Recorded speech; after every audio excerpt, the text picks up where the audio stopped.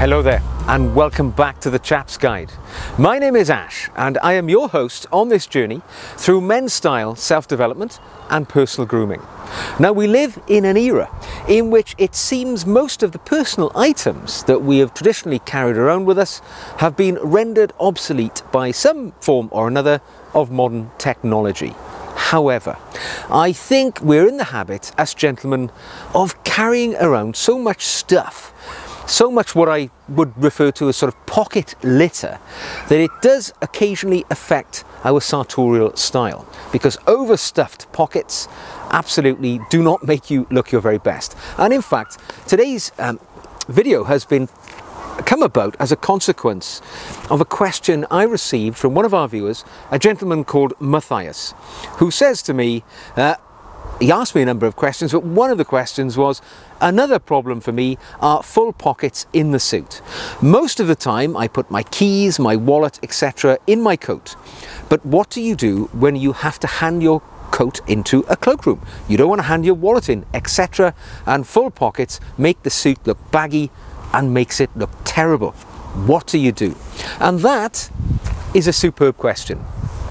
And it's one that many of us intentionally well-dressed men will have to wrangle with from one time or another. However, let's take a moment to think about the items that we carry with us and perhaps do an audit of the things that we carry around. I know I certainly probably carry a little bit too much, but of course there are ways that we can streamline the items that we carry and perhaps get rid of these overstuffed pockets. So just how many items and things do you need to carry around with you? Well, I guess this determines by the time of year, the type of clothing that you wear, and many other things. Now, if it's the winter time and you're wearing outer garments, you know, like an overcoat or a parka or whatever, you're going to have a lot of extra pockets. You've got a lot of real estate about your clothing in which you can carry more things. However, in the summertime, you're likely just to be wearing a pair of slacks, a pair of chinos, maybe a pair of shorts and a shirt. If it's, you know, a very warm sunny day and you're just casually relaxing. This limits considerably the amount of space that you've got to pocket carry items around with you. And it really makes you focus your attention on the things that you're going to carry. Now, of course, the style of clothing that you're wearing will affect the items that you carry too. Casual clothing are of course much more forgiving if you have lots of things in your pocket. You know, if you've got a handkerchief, a wallet, some car keys, maybe your sunglasses, all of these things need to be pocket carried. So in a casual clothing situation, you know, it's not quite so dramatically apparent to your clothing if you've got more items in there. However, if you're wearing a well-fitted suit, having overstuffed pockets can absolutely affect the drape of your clothing, and it can make you go from being quite well turned out and smart to quite scruffy and bedraggled. You know, if you've got stuffed pockets, if you've got, you know, items in every pocket on your clothing, you're going to look disheveled regardless of how well fitted the clothing is. So it's important to pay attention to the amount of items that you're carrying around with you. Now, I've been in just that situation. You know, I've thought about what I'm carrying and it's made me think I am definitely carrying too much. So let me tell you about my own personal audit and the items that I focus my attention on and how I've slimmed down my pocket carry on a day-to-day basis. First of all, the things that I need to carry are definitely items that can be reduced in size. Let's talk about a wallet. Now, traditionally, I used to carry quite a hefty bifold wallet, and I would typically carry, you know, 5, 6, 7, 8, maybe even credit cards, club membership cards and things like that. These days, I have slimmed my wallet down to the smallest possible size. Now this wallet, this is a leather wallet by Carl Friedrich, a brand which I've worked with for a while. I think they make fantastic leather items. It's really quite petite. It's a bifold wallet. It's got sufficient room to carry something like, I think it's 7 separate cards, little areas in there to carry sort of business cards and things like that. But you'll notice it's small. It's not too big. It easily fits in the pocket and it does not affect the drape of my clothing. Because when you think about the items that you carry, there are things that we can do to slim down the necessity to have a big fat wallet. let's talk about money, right? Increasingly, we're living in a cashless society. Certainly, coins have long since sort of been retired from daily use, really.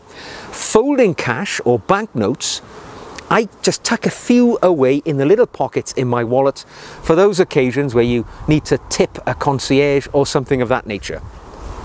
So folding cash, pared down to the very smallest amount. When it comes to my cards, I tend to carry one credit card, one debit card, my identification, my driver's license, and actually at the moment I'm carrying a Costco membership card as well, because I went to Costco yesterday. So rather than carrying piles and piles of cards in case I need them, I keep my cards in one place in my office and I take the cards out with me daily that I think I'm going to need. And don't forget, when it comes to carrying credit cards and financial cards, you don't really need to carry them anymore. You can now carry them electronically on an app in your phone, you know, like Apple Pay and things like that. So it no longer necessitates the carrying of large numbers of credit cards. So that's one of the essentials, which I'm always going to carry, but I've made it smaller. It's no longer, you know, obtrusive in my pocket. It doesn't affect the drape of my trousers over my backside. In my other rear pocket, normally if I'm wearing casual clothes, you'll find that I'm carrying my mobile phone. Now, in this era where mobile phones seem to be getting bigger and bigger, I was delighted last year, 2021, when good old Apple brought out a mini version of their latest phone. This is an Apple 12 Mini, an iPhone, and it's ideal for me because I don't like really huge mobile phones which dominate, you know, your pockets or wherever you're going to keep them. I find the mini phones are perfect for just slipping into the back pocket, or if I'm wearing a tight-fitting suit where I don't want to have something heavy and bulky in my back pocket, I keep it in my briefcase. The other thing you can do, invest in quite slim-fitting cases for your phone. This is a really tight-fitting leather case on my iPhone, so it doesn't, again, dominate the pocket. It's something I can easily carry. And the beauty of a phone as well, of course, it takes away many of the traditional functions of items that we would have carried along. So let's talk credit cards. Now can be maintained within the phone. A notebook and a pen, we can now carry that out in our phone, in the notes function. Lots and lots of things, you know, many things that would have necessarily involved you carrying things can now be superseded by the telephone. So in a way, even though it's quite a chunky item, it's doing the job of 5, 6, 7, 10 other items that we would have previously carried around with us. So think about your phone.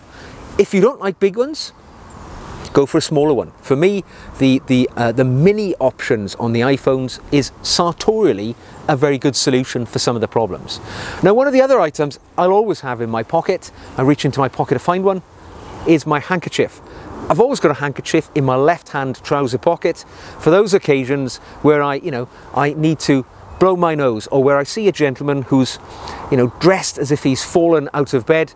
I use it to wipe a tear away from my eye when the sartorial gods have sent me a challenge of that nature.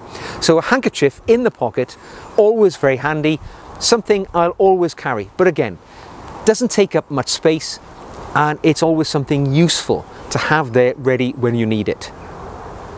Now, another item which most of us will carry around are our keys, and these can be considerably bulky, you know, particularly if you have a car key. And modern day car keys, they're not just a key anymore, they're normally a large box which contains the electronic gubbins, which is you know, the immobilizer for your car and the identification chips and things like that. They're quite sizable. Then you carry your house keys, maybe your office keys, keys to your desk, whatever it may be. It's a lot of keys. And they are a big problem for your trousers because they're quite sharp, they're quite jangly, they can catch on something and even rip your trousers because, you know, they're not, you know, they're not conducive to just sliding into the pocket. There's lots of edges when it comes to keys. The way I overcome this, what I normally do, I find that when I go out somewhere, I tend to drive somewhere. So I don't carry one big bunch of keys, I carry several bunches of keys pertinent to the various elements of my life. All right, sounds strange, but bear with me. I keep one bunch of keys with my house key on. I keep one bunch of keys with all my office related items on, and I've got my car keys, which is just simply a single car key. So when I get in the car, I take all my keys with me and I put the keys in the car. Then I only need to carry my car key with me, because my house key and my office key, they're in the car when I don't need them. So I'm only ever carrying my car key, because my car keys become my car is my home base, and all my other keys are maintained in there, so I don't have to cart them around with me in my pocket, jingle jangling, and having the risk of, you know, catching them on something and spoiling the cut and the drape of my trousers. So think about how you can pare down those number of keys, or just carry one around and have access to the other ones nearby. It'll absolutely reduce all of the key issues that most of us have. Okay, so I get it. Many of you are thinking, he doesn't carry a great deal at all.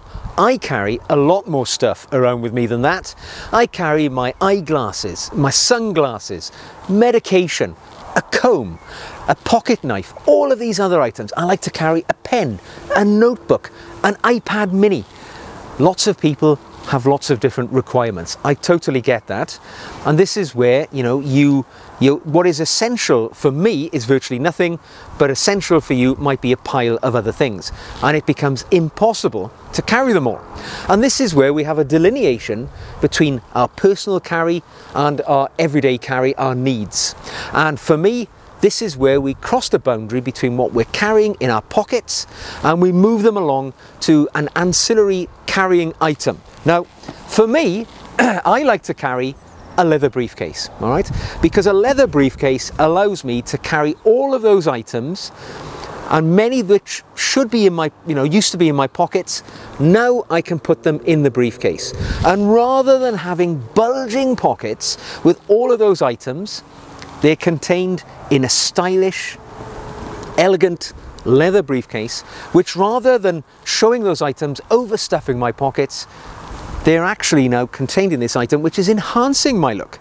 Because for me, I think the carriage of a nice quality leather briefcase by a gentleman is a style bump. It makes you look a little bit more stylish. And, rather than having those big fat pockets, it's all in here and everything is sleek, tucked away and looking good. Now, it depends on the time of year as well, as I say. So in the summertime, this is the briefcase that I carry. It's quite slim, quite slick, plenty of room for what I need.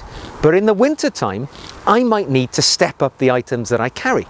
So I might be carrying a spare scarf, a hat, gloves, many other items, items that are not going to fit into my briefcase. At that point, I swap over to a leather valise or a hold-all, which again, equally stylish, equally elegant, but allows me to carry a lot more items with me. And in that way, instead of overstuffing my pockets, I can keep them in an elegant accessory, which makes me look even smarter than if I wasn't carrying it, particularly if it's leather, which of course looks better every year that you own it. It's going to last for decades. It's going to look great. So those are my suggestions on how you can get around that overstuffed pocket problem. Firstly, audit the items that you're carrying. What can you do to slim down your everyday carry? All right, pare it back. Carry what is necessary. Technology is your friend. Use it to reduce the items that you're carrying. If you still find that you've got a lot to carry around, think about including an accessory in which you can carry those items instead of your trouser pockets, your jacket pockets, or whatever. A nice leather briefcase or a leather valise is going to give you a style bump. You're going to look even better, more stylish, more elegant, and you are going to win the day as an intentionally well-dressed man. Well, chaps, I hope you have found that answer to that question from Matthias useful and helpful in your daily lives. If you have, I would encourage you to give us a thumbs up. If you enjoyed the work that we're doing here on the Chap's Guide channel, you know the drill, click the red button. And if you'd like to practically support the channel, you can buy me a coffee. You'll find the Buy Me a Coffee link in the show notes below.